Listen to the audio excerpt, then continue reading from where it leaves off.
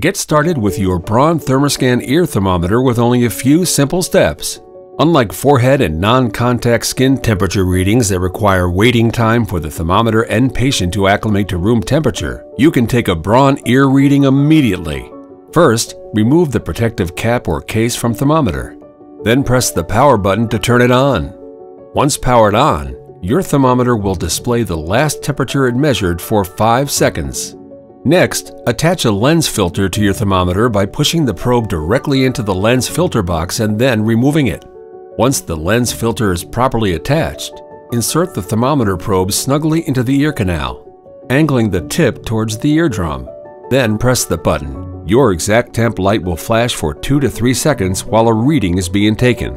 Once your thermometer has finished taking a temperature reading, you'll hear a confirmation beep, and the temperature reading will be shown on the thermometer's display, which accurately reflects your body's core temperature, providing a reliable temperature reading.